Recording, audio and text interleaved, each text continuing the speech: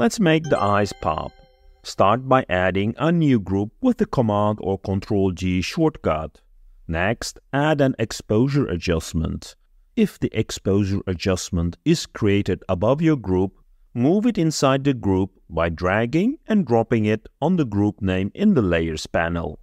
Now, increase the exposure all the way to the max. We're now going to mask the group to the eyes only.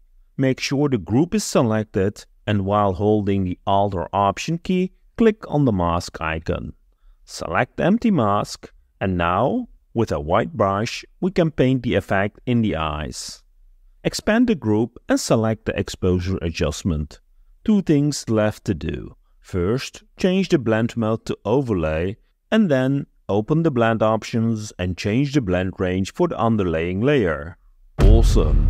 Look at the eyes. For the cherry on the top, let's increase the color by adding a recolor adjustment on top of the exposure adjustment. Before selecting a color, it is best to first change the blend mode of this adjustment to pin light and modify the blend range similar to the blend range of the exposure adjustment.